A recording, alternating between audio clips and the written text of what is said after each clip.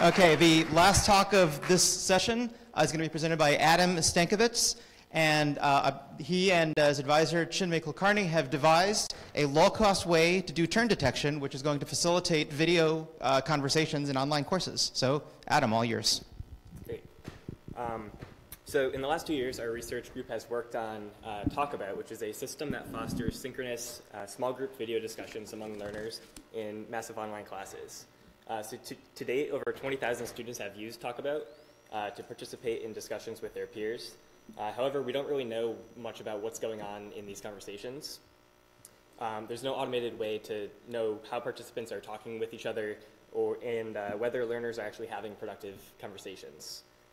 So in order to understand the group dynamics of these conversations, researchers would need to manually sit in on many discussion groups, but that, due to the scale that Talkabout is running on, that's not very realistic. So our work, along with prior work, has shown that peer conversations can be an effective approach to learning. Structured activities like talking with peers in small groups enables learners to collaborate with other students at similar levels of understanding. But adopting structured peer learning activities at scale is challenging. For example, instructors don't have the ability to intervene or facilitate peer interactions in order to help students engage in more productive video conversations. So currently, researchers don't have a method to study these group dynamics, such as dominance, in global video conversations, which causes a lack of understanding for how peer learners communicate in these video discussions. So to design systems that support more productive conversations, group dynamics are important to consider as they can impact the effectiveness of a group. So in his seminal work, Shaw describes group dynamics as the activities, processes, and interrelationships that take place in social groups. Empirical work shows that these dynamics have an effect on the performance and satisfaction of the group. Yet peer learning systems like Talkabout are typically unaware of these group dynamics. As a result, systems that facilitate conversations among peer learners at scale should take into account the conversational and group dynamics to facilitate more productive conversations. So through our paper, we explore two questions. First, we're interested in how we can understand and measure the group dynamics in distributed video conversations among learners. And second, using this understanding of group dynamics, we're also interested in what we can learn about structuring video conversations to be more productive for learners. So why video conversations? So video can be a rich communication channel that provides distributed groups with multimodal communication and nonverbal cues. Research has shown that video conversations improve participants' sense of belonging and willingness to collaborate with their peers. Yet the group dynamics of video conversations are traditionally difficult to study. Analyzing video conversations can be time-consuming, especially at scale, and usually involve lots of manual coding of behavior. So doing so also typically requires the video conversations to be recorded for analysis. So we're interested in how we can understand and measure the group dynamics that take place in these video conversations at scale, but we didn't want to capture the video feed of participants or use transcripts of conversations to capture the group dynamics of these conversations. This is because we wanted our solution to be non-intrusive for learners should the discussion contain any private or sensitive information. Also, participants might not be willing to participate in these discussions if they know that their conversations were being recorded. So given that we're designing for scale, we limited ourselves to using commodity video conferencing tools such as Google Hangouts to ensure that our work was accessible to a global community of learners. For this reason, we chose to use low-level data that could be automatically gathered and logged from the Google Hangouts developer API. Specifically, we focused on how we could detect turn-taking behavior as a first step in understanding the group dynamics in video conversations with peers. So turn-taking, just a quick overview of that, is used to manage the exchange of speaking turns between participants by using signals that dictate when a turn has ended or will continue. So to detect turns in video conversations, we can use the fact that participants' primary video feed changes when someone new begins speaking. We can use this to determine the start of a conversational turn, and we log when that primary video feed changes as reported by the Google Hangouts API. Using these data, we can operationalize a conversational turn to be the block of time from when one participant begins speaking to when a different participant starts talking as well. So to explain how our conversational turn detector works, I'll simulate a conversation with 4 participants. So the turn detector assigns 2 participants to report speaking turns or when the primary video feed changes. We also we use 2 reporters in order to have a fallback in case one reporter is unable to report turns due to technical limitations of the video conferencing tool, such as bandwidth issues, or should one of the reporters drop out of the conversation. So having 2 reporters always ensures that a new speaker will be reported at least once. The reporting happens automatically by our turn detector behind the scenes, so the participants don't actually know that they've been selected as a reporter. So let's say participant C starts off the conversation by saying hi to the group. When this happens, the 2 reporters, which are participant A and B right now, indicate that the primary video feed changed due to participant C starting to talk. Then participant A responds to participant C. However, because participant A was the reporter at the time, he cannot report himself as the new speaker because the Google Hangouts API does not indicate that the video feed changed when you begin talking yourself. So to get around this, our turn detector assigns a temporary reporter while participant A is speaking, and both of those reporters report that the new participant is now talking. So using this approach, each conversational turn may be reported multiple times due to having these 2 reporters at any given time. Our turn detector then aggregates the multiple reported turns into a single turn for any given participant. So this approach has 2 limitations. First, in conversations with only 2 participants, the primary video feed does not change, as you always see the other person that you're talking with. This means we can't detect turns in dyadic conversations, so only 3 or more participants in a group. Second, the video feed changes after a short delay when a participant begins speaking, so it's not possible to detect overlapping turns or back channel. So for example, if someone says yes or while someone else is talking, we can't detect that. So now that we can detect conversational turns in video conversations, what can we do with knowing participants' turn-taking behavior? Turn-taking might be able to provide an indication for what group dynamics are at play in video conversations. So for example, by knowing when and how long participants talk, we can abstract the turn-taking behavior into metrics such as dominance. So prior research has shown that dominant behavior directly affects group dynamics. For example, a dominating participant may have a negative effect on a group by limiting the opportunity for others to speak. However, dominance is not always negative. Dominance has been shown to be a characteristic of a leader or a mediator as well. So detecting dominance in video conversations by using turn-taking behavior could play a role in how systems like Talkabout are designed in order to facilitate more productive conversations. So we consider a conversation to be dominated when there is a large inequality of either the number or duration of turns for individual participants. By focusing on both the number and duration of turns, we can capture 2 types of dominant behavior, where either a participant might speak for the majority of a discussion in very few turns, or frequently interrupt others with more short turns or brief turns. So in order to calculate a measure of inequality for each group for dominant behavior, we use a Gini coefficient, which is a non-binary classification of inequality for both the number and duration of turns. So for our turn detector, for example, the Gini coefficient for the inequality of number of turns is measured between 0, where all group members contributed an equal number of turns, and 1, where a single group member contributed all of the turns. So to account for both kinds of these dominant behavior, we average those 2 Gini coefficients into a single metric, or a single dominance metric to create a generalized measure of dominance. So now that we have a way of detecting turns and measuring dominance based on turn-taking behavior, we wanted to evaluate how well it worked. So in order to do that, we will compare our results in Talkabout discussion groups to prior research on group dynamics in face-to-face conversations.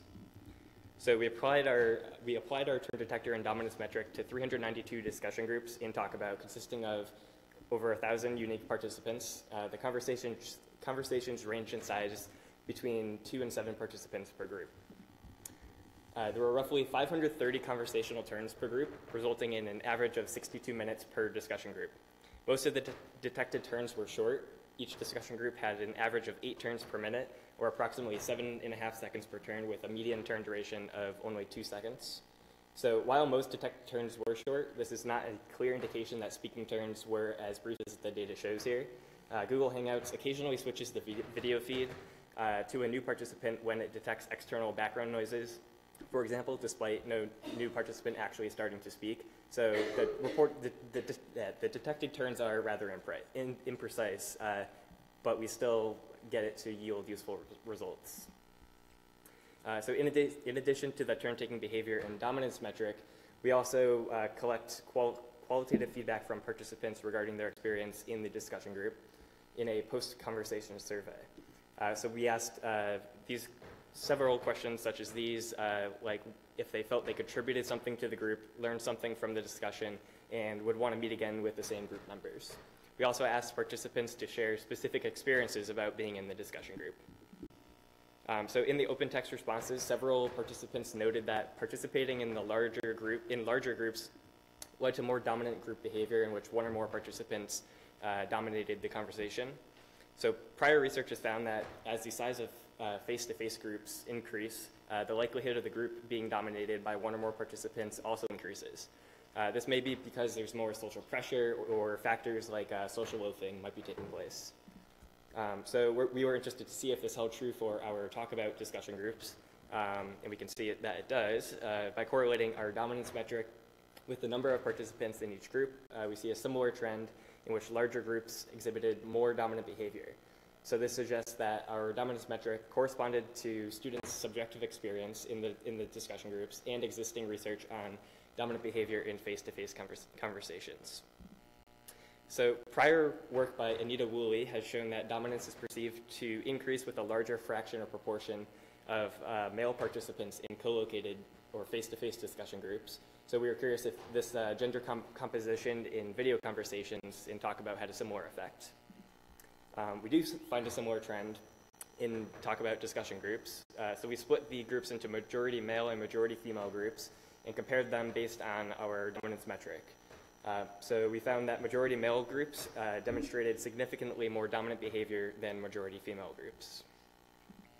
So prior research has shown that giving feedback to participants about their group's conversational dynamics in face-to-face conversations can lead to participants changing their behavior, resulting in higher performing and more satisfied groups. So given these results, we were interested to see if, or to know if turn detection might yield useful implications for how students learn from talking with their peers and how peer learning systems like Talkabout for video conversations could be better designed. So we found that self-perceived learning increased for learners who contributed longer duration turns to the conversations. Additionally, we found that self-perceived learning increased as other group members talked more. So this suggests that learners felt they learned more not only through speaking and sharing knowledge and personal experiences, but through other participants speaking as well. So knowing this, systems like Talkabout could be designed to encourage learners to speak up or speak longer and listen to others more closely. We also find a significant relationship between students who talked longer in their final course grade. This relationship suggests that learners who actively contributed to Talkabout discussion groups also perform more highly in the course. However, we only had grade data for one course in our sample of participants, so we'd need to see if this holds true in other courses as well. Additionally, we found that learners who were in groups where group members talked longer would be more likely to want to meet with the same group members again. So that's like a satisfaction type of metric. So this suggests that more active and engaged group members might result in higher satisfaction given that group members talked more. So building on these results, systems like Talkabout might try to encourage a larger number of learners in the group to contribute to the conversation to make it more active and engaged. So through this paper, we developed a simple, accessible, and scalable method for conversational turn detection. Then we applied the detected turns to create a metric for dominance. We validated our turn detection approach and dominance metric by comparing our results with prior research in face-to-face conversations. So now we're interested in using our validated conversational turn detector and dominance metric in order to structure or scaffold these video conversations, similar to what researchers have done for text-based and face-to-face conversations, but not so much in video conversations. So for example, Kim et al. Showed that providing co-located or face-to-face group members with real-time feedback on the group's dominant behavior led to more equal participation among peers. Also, researchers have explored providing dynamic conversation support to produce higher quality text-based peer interactions. So, for example, Kumar et al. Found that dynamic conversation support yielded similar learning gains to intelligent tutoring. However, these systems pertain only to text-based and face-to-face conversations and may not be as effective in richer communication channels such as video, but currently without a way to detect these group dynamics at scale in video conversations, we don't really know.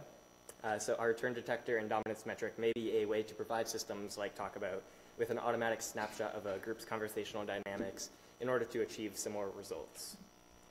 So by abstracting low-level features such as turn-taking behavior into metrics like dominance, it might be possible for systems like Talkabout to provide more active conversation support in real time based on participants' turn-taking behavior.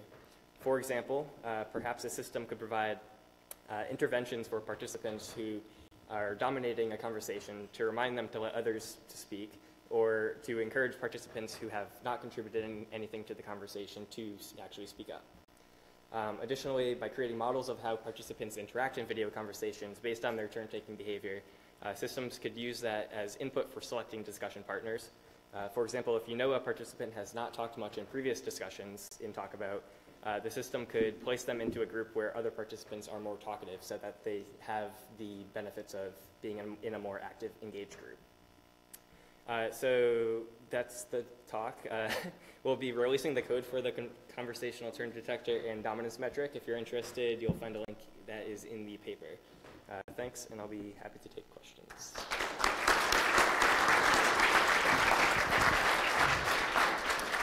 Okay, we definitely have time for questions, so we'll start with John. And as a reminder, please use the mic when you answer. I think there's a fair amount of study of how groups interact, especially in problem-solving situations. Often there's somebody who's helps keep the group on task and somebody else who facilitates. So you might be able to see some kind of patterns like that, that somebody who tries to make sure everyone gets a chance to speak might speak in some predictable sort of pattern. Did you look at anything like that? So I personally did not, but in the Talkabout paper that was presented at Learning at Scale last year, I believe, with my advisor Chinmay, they did have a experimental condition where they had a randomly selected moderator that was supposed to kind of moderate the conversation, but from what I remember in those results, it didn't actually work out very well. Yes. Yes, we would be able to. We would be able to detect that, yes, in real time. Hi. So first of all, very, very clever, your strategy for doing the turn detection. I guess I kind of have two questions, and I wonder if I can just squeeze them both in. One of them is, it seems to me that doing the turn detection might be simpler in a different framework where you would have easier access to the speech than you get from Google Hangout setup. And I wonder how much of the work was really very, just needed to be specific to that. And, you know, another possibility might be build a new platform. And I wonder why you chose to go this way.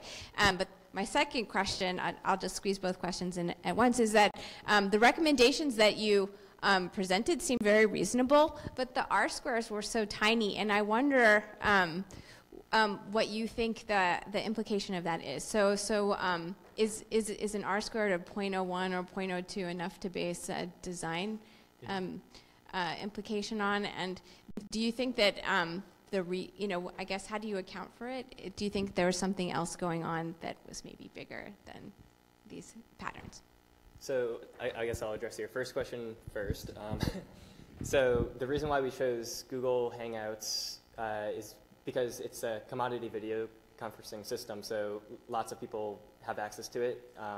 Whereas if we were using something that is able to detect speech or actually have access to the video feeds, that's not as scalable. So like there's people from all sorts of different countries that don't necessarily have access to those specialized types of video conferencing tools.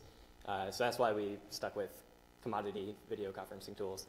And then To the second question, yes, they are low R-squared values, but I think it's more of a glimpse into what might be possible. There's a lot of noise in the turn detection data because it is so imprecise, but I think it's still useful results. So we had one over here, and then Joseph, and then, okay.